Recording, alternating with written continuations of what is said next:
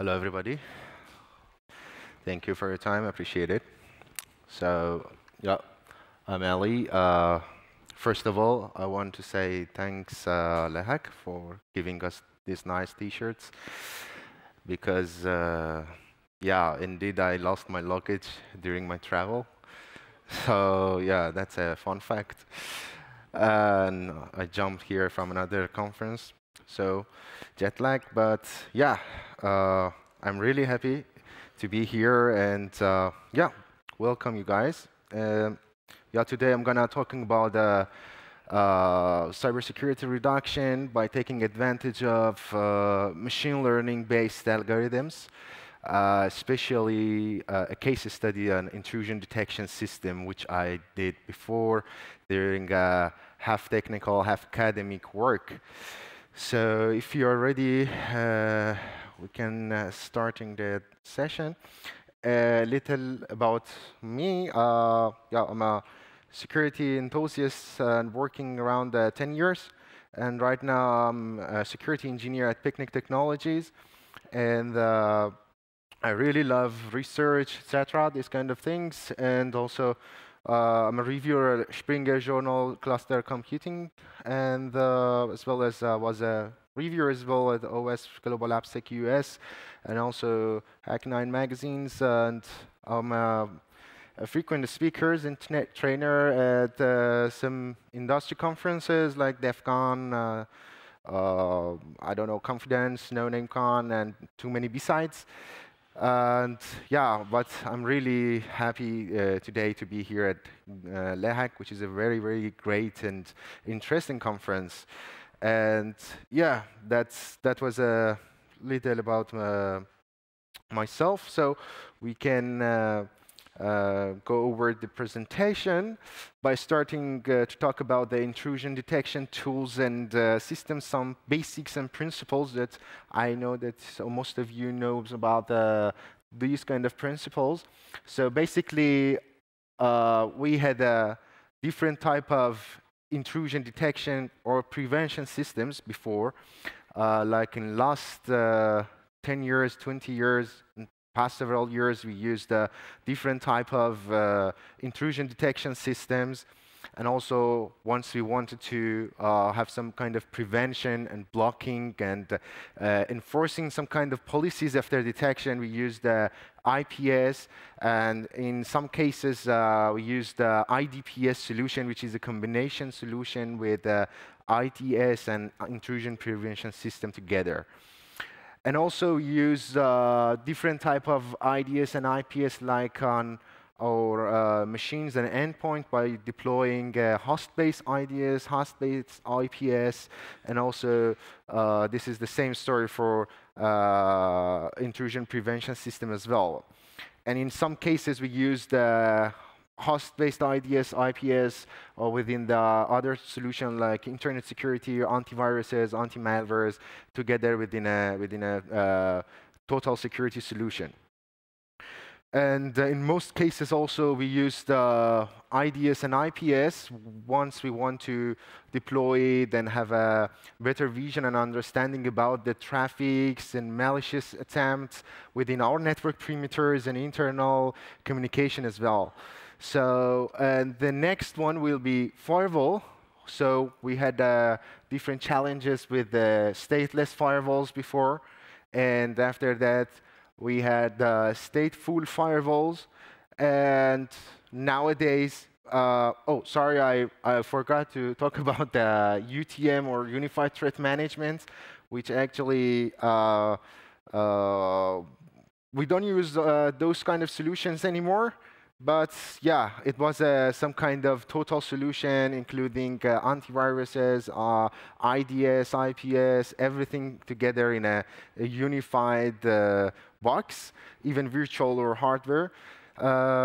And nowadays, we are hearing about the next generation firewalls.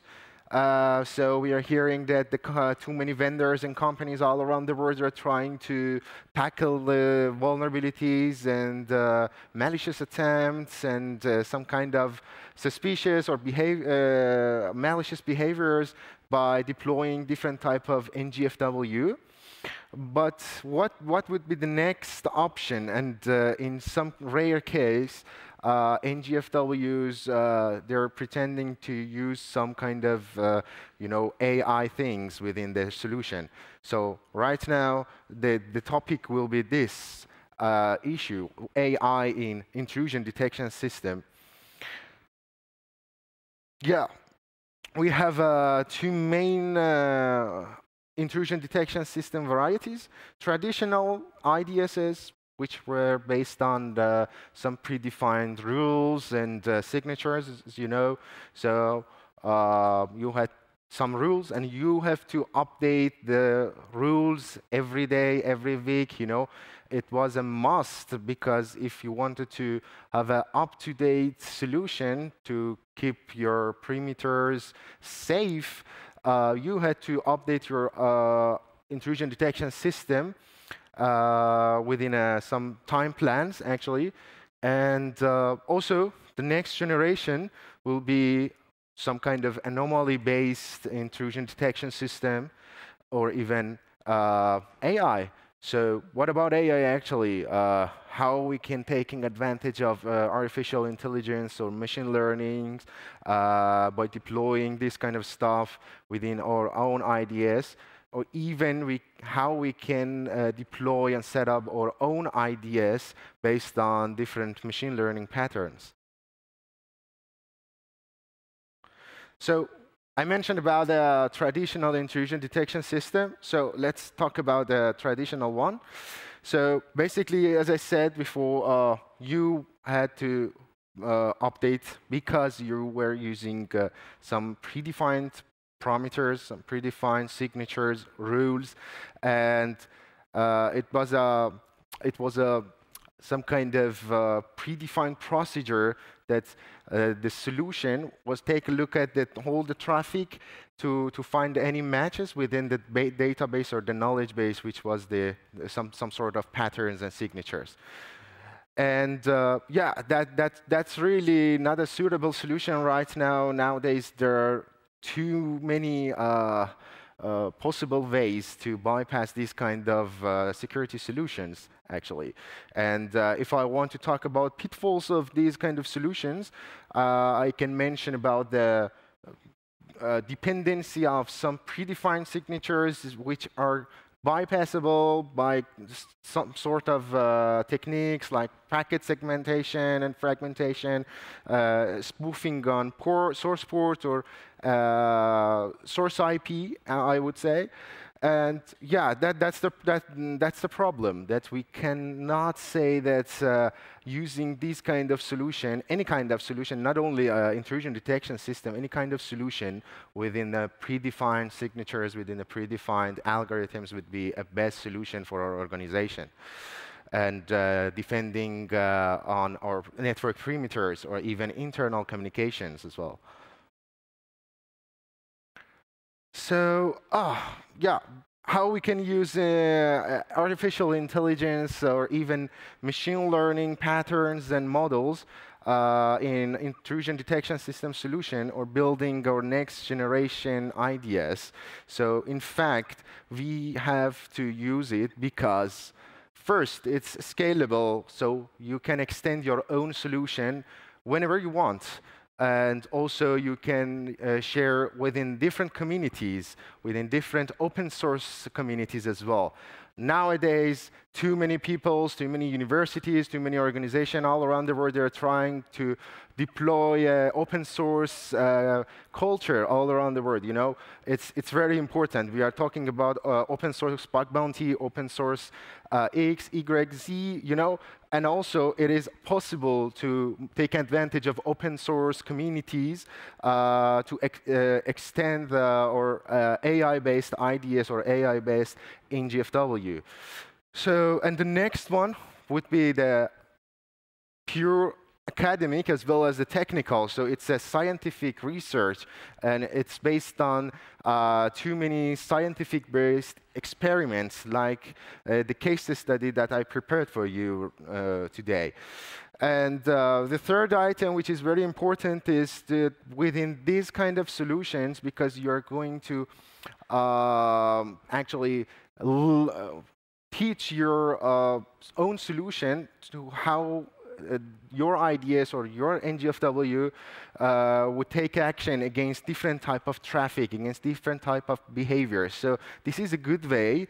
This is not a 100% solution, but this is a very good way to mitigate zero-day vulnerabilities, or even not a 100%, but 85% mitigation against zero-day attacks, or even detection of zero-day attack on earlier stages. So the next one would be the speed. So it would be a real-time solution, and also you can fine-tune it as well. So I also mentioned in the last item here, you can fine-tune your solution to reach to a best performance, to reach to a best real-time protection as well.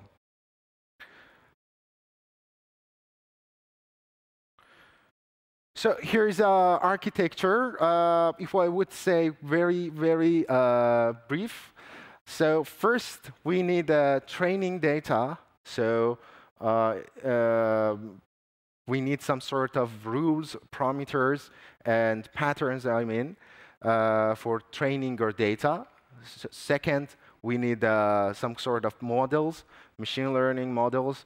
So we have different sort of machine learning models like supervised learning, unsupervised, and reinforcement learning as well. So based on the current status of the solution, we can take advantage of one of those.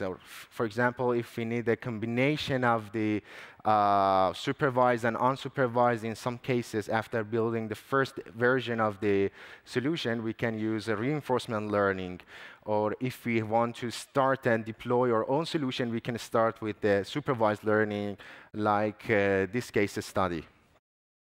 And the third item will be our objectives, our goals. So it depends on the solution. So for example, if you want to tackling the web-based attack, it would be something different. Or if you want to tackling IP backbone-based attacks, it would be something different as well. So today I have some sort of case study on a very rare segment called NB-IoT, or narrowband Internet of Things, I would say, because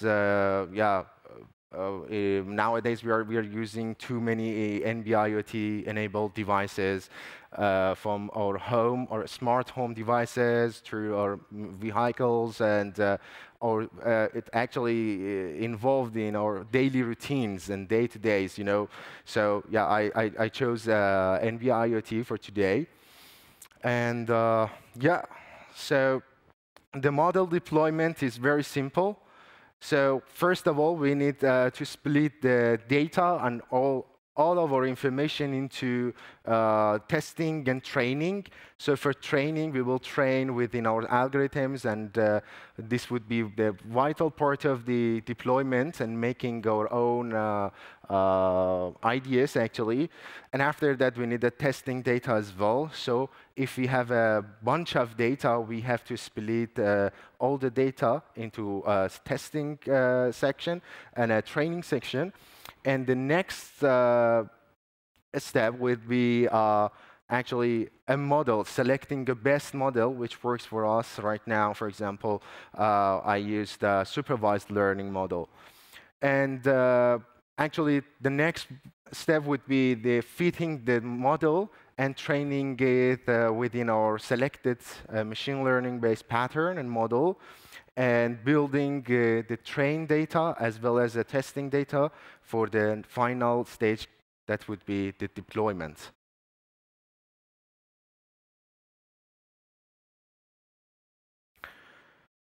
So yeah, to do the testing and deploying, so you have to collect your own data, or even you have to use some predefined data and, which already collected within different segments. So If you want to use some predefined data sets, actually, you can use too many open source data sets. You can find within too many academic section, actually, like the CIS-IDS, which is for university in a university in Canada, I think, or KDD99 or KDD COP as well. So also we have too many other predefined data sets as well. If you want to choose one of those, it is possible, but it depends on your solution. It depends on your deployment. So, but I highly recommend to use your own data and collect your data by deploying a mirroring or gathering the traffic from your network perimeters or edge of your network, or even, I don't know, where you can find different type of traffic, like malicious traffic and some sort of normal traffic as well.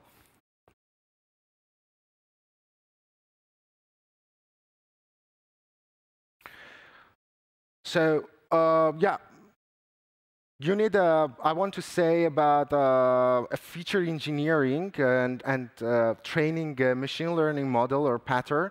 So for the feature engineering, you need to know about the current status of your project. You mean if you are dealing with IP backbone things, so you must know about the TCP, UDP stuff, and also different type of protocol types like ICMP, and to make sure about the feature engineering part of your solution. And the second part would be the learning model. So based on the current status, you have to choose the best model which working for you. And for example, you can use different type of modeling as well. But for this case study, I used forest, and also you can use decision tree as well, which is some sort of academic things. But also there are some predefined training model, so you can take advantage of those. They're open source and free as well. Okay, and the solution, how is the solution? So, yeah, as I mentioned before, I use the supervised learning to have a classification and regression. So all things that I used, which was the vital part, was the performing a supervised learning model on my training data. And after that, I used to start labeling on different sort of traffics. All things is about make a difference between benign and malicious traffic, actually. So after I got the information from my network perimeter, for example, or any kind of test bed, I don't know, you can try to labeling your traffic, for example. Yeah, it's very, very important for you, because your system is going to learn. It's a baby. It's some kind of baby. You must teach your own system and labeling within your superior knowledge. And after a while, you can see that the learning model is going to be more powerful. And it doesn't matter. It would, for example, be 3 months, 1 month, or even a year to learn, to have a good learning time frame, I would say. But yeah, and the diagram here is clearly demonstrating the whole process, like the data collection, which I mentioned before, is very important. You have to collect your data. It doesn't matter. I also collected my data from some sort of radio access network part, which is really close and which has a relationship with some sort of NB-IoT sensors. So and after that, I try to have a training based on my model, which was supervised. And after that, I try to classify the data and review and update the data for the training, I would say. And after that, it's a life cycle here. until you get the proper results and performance from your model, from your project, based on your prior experiments. So before the final deployment, you have to test it out. You have to test it out and check the differences between the benign and malicious traffics, for example. And after that, you can have your first deployment and test if it is work properly or not. Yeah, here's the first sample. So to do this, I just used an environment to actually have some sort of test bed and emulating the mobile network, not core side, I would say radio side. So to do this, I used OpenLTE, which is a open source and free platform and environment that you can use to deploy different kind of LTE and mobile stuff. And also, I use USRP B210 as well to communicate and send and receive different type of requests. And also, I used Wireshark as well, or any kind of similar tools like T-Shark, TCP dump, etc., to get the responses and analyze the responses from the sensors and USIMs, I would say. And yeah, it's not a very mandatory option to use this kind of things. You can use it on your layer 3 networks, or even it would be fully web-based, But I used in a very, very rare segments in a network, actually. So, and the achievements was to get the information regarding the master information block and system information blocks, which is a first part of a cyber kill chain and attack kill chain. Once an attacker wants to perform and trigger different sort of attacks against NB-IoT devices, or even USIMs, subscribers, perform denial of services, etc. So the achievement was to gathering this kind of information from the network, from a network side, from a sensor side, and put it as on my collected data and segregate it into training data and testing data.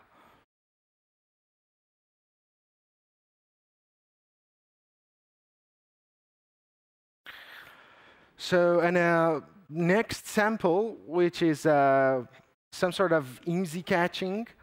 Yeah, again, I used OpenLT besides SRSLT as well to have a deep understanding and control over the radio access network, or EU-TRAN in a radio side, I would say. And also, again, USRP B210.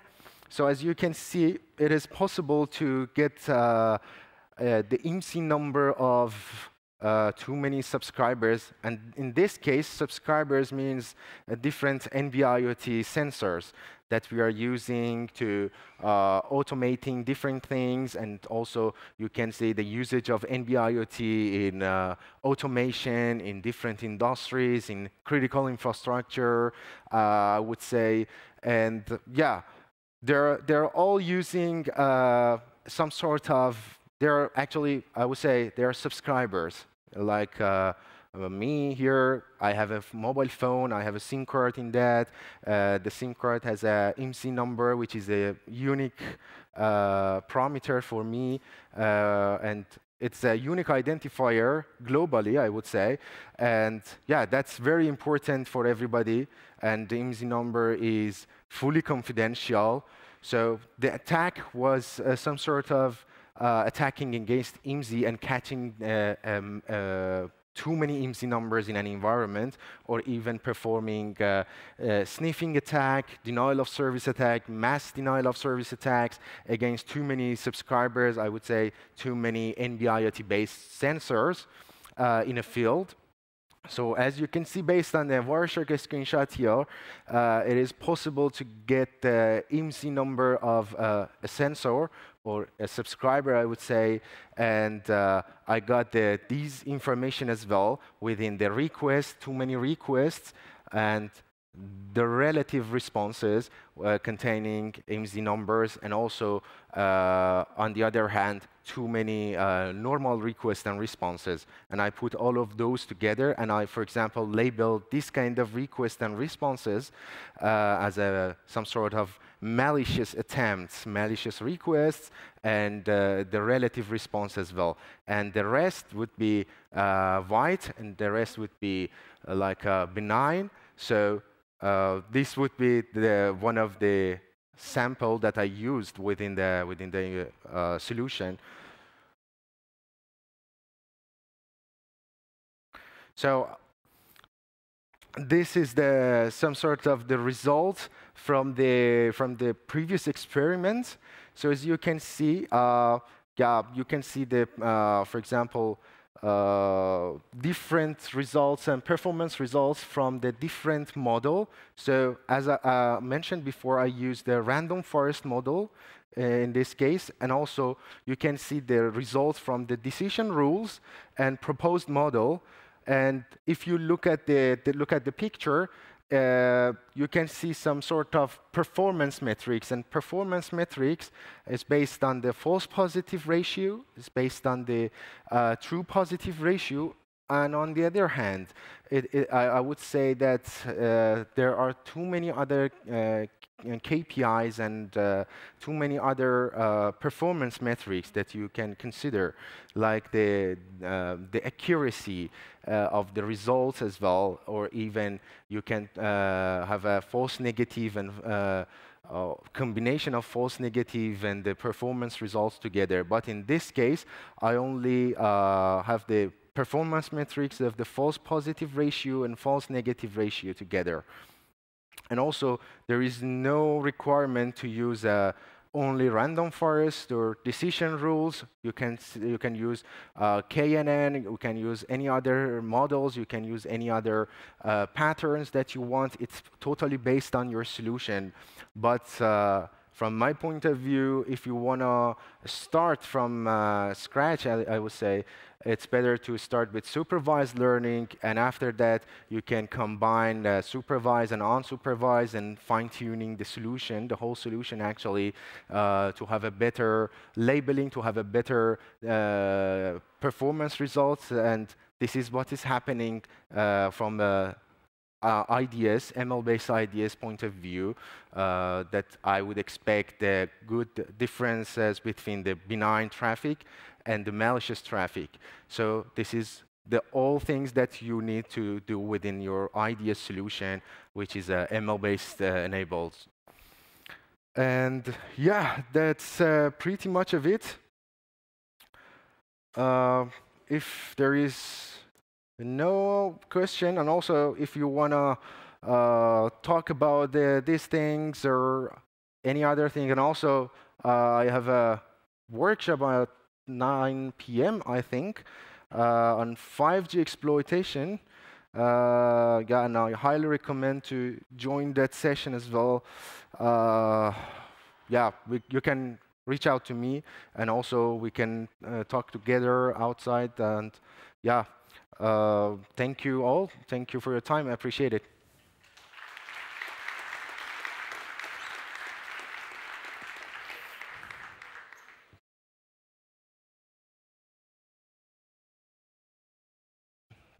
I think it's turned off. Yeah, probably.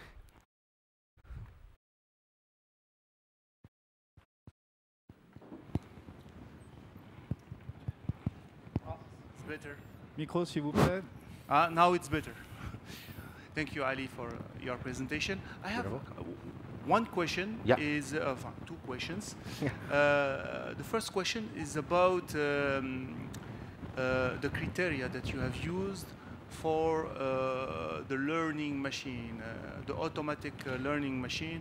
You have said at one moment that you supervise the learning, yes, but yes. after there is another thing.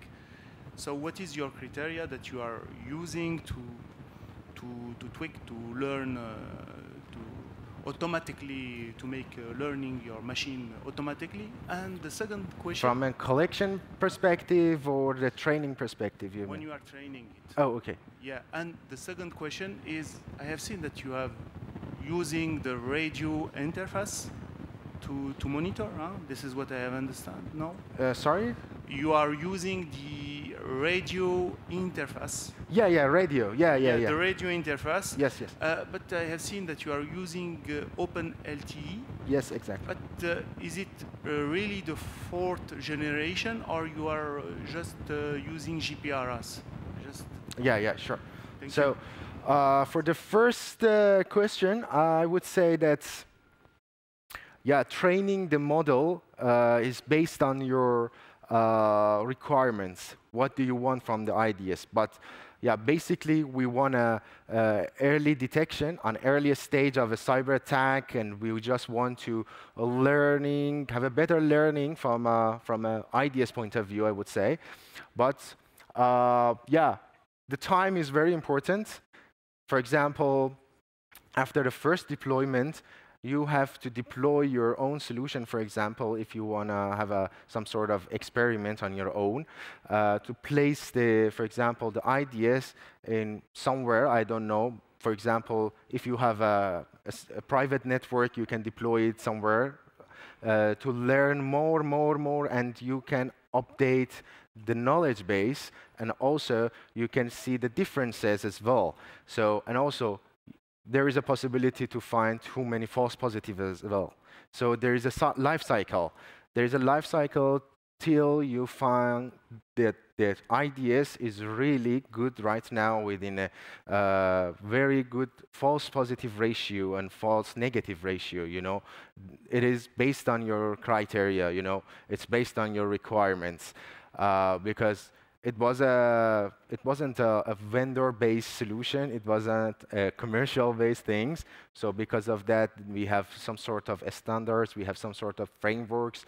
But from a personal and individual experiment, I would say that it's up to you. And after the first deployment or initial deployment, I would say you have to deploy it and test it every day, for example, and check the results together and compare the results. And you can see that the result from the first day would be something different with even once you want to compare it with the result of the week number 10.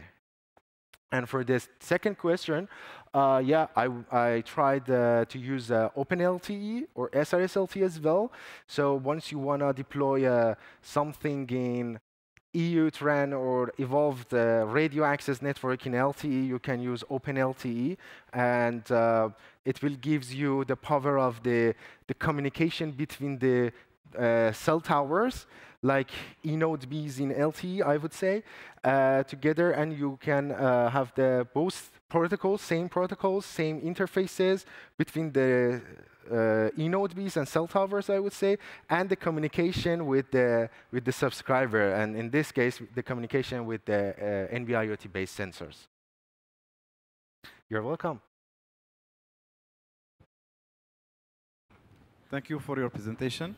Yeah. I have two quick questions. The first one, you said in your presentation that it's better if we use our data sets. But I know, for example, for the ICBS, for building KDD or other data sets, it can take more than 1 year or 2 years. Yes, exactly. And it's very difficult to labelize our data. Maybe if we have binary detection, normal and abnormal, it's possible. Yeah. But if we must labelize the data in multi-criteria or multi-attacks labelization, yes, exactly. It will be very difficult. So for you, how can we build quickly our data set and labelize our data set? And sometimes we even don't know what type of attacks we are in front of. So that's the first question. The second question, I didn't understand catching in the parts. How can this part help us in anomaly detection using machine learning? Yeah, thanks. Yeah, good question. For the first question, my answer is you have to use the proper data set. You can find too many predefined data sets, as I mentioned before, and also you pointed to some of those. So also, some of those open source and free data sets, you can find some with a good labeling and a normalization, which is another vital part of the data set that you want to use. And also, there are some more raw data sets that gives you a power to have a more modification and edits on those data sets together. But also, a good data set it's based on your requirements, and it would be a data set from a week, from 3 months, or from a year or 2 years of including too many benign traffic, too many benign requests, as well as too many malicious traffics as well. But if you want to have a individual experiments, you can use some sort of very small data set, like this one. And also, this is the answer of your second question. This one, I only deploy it as a radio-based LTE IDS, which is enabled by the power of the machine learning patterns and algorithms. And yeah, the environment that I used in this experiment was NB-IoT. So it doesn't matter. You can use it in IP environment, layer 3, or even layer 7, or any other industries, like even industrial control systems. I don't know, any kind of environments that you can use. There is no requirement, but I chose this one that I was thinking that this is very rare segment, and it would be fair enough to talk about this new environment and combine it with this ML-based IDS within the NB-IoT situation. Yeah. Yeah, that's it. Yeah, 1 and 2. Hello. Hi. Thank you for your presentation. First of all, it was very interesting. My question is more or less related to the question just before. Did you and how did you handle, if you did it, the overfitting problem? As your model is based on the supervised model, so with labeled data, what about, are you able to detect kind of attack that are more or less linked to what was already labeled, but may differ a little, may have some variation? So, for instance, how did you handle the overfitting problem? Yeah, exactly. Yeah, in fact, yeah, we did too many similar experiments together in parallel. I would say it was 3 months of gathering the data, if I would say very accurate. A little bit more than 3 months. And after that, we try to, during that 3 months, during that time frame, we also try to send some of these malicious requests as well, like 2 examples that I shown during the presentation. So after that, we try to split out all the information into training data and testing data. So also we perform the experiment in parallel together, and we try to get the results for almost 5 months, and we try to compare the different results. So to be honest with you, till month number 4, we couldn't get the very good results after the initial deployment. Yeah, I could enable to send too many different malicious requests without any detection ratio. But after that, we try to improve it within our KPIs, within our parameters. But these KPIs, it depends on your criteria, it depends on your requirements. So like in this kind of things, like in NB-IoT section, we had some of our criterias, like AMZ catching, like gathering the subscriber and sensors information, performing denial of service attacks, these kind of things.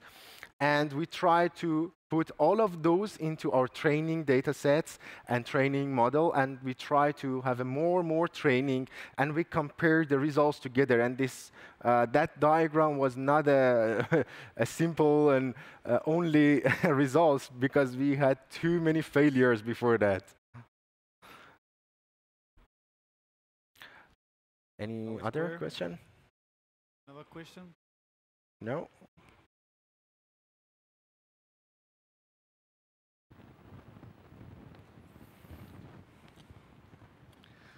Hello, thank you for the presentation.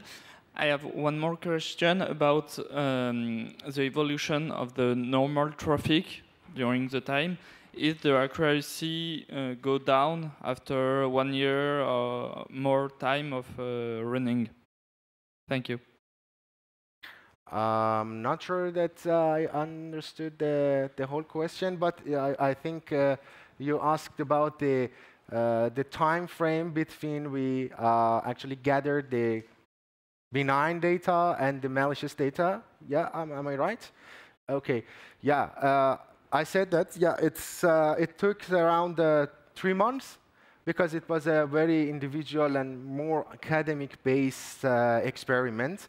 So we try to get both benign and malicious data, because it was on our own.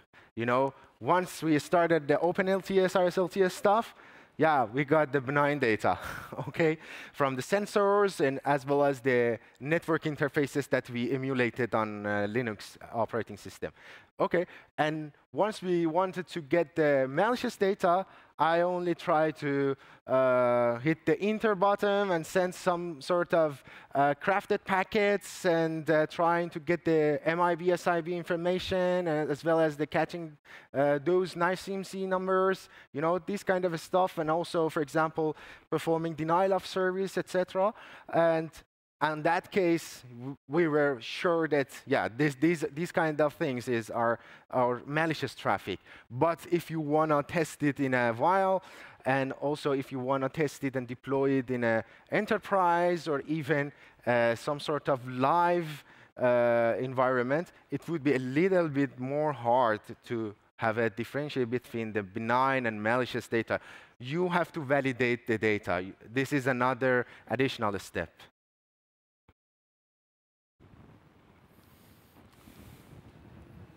Another question? Anyone?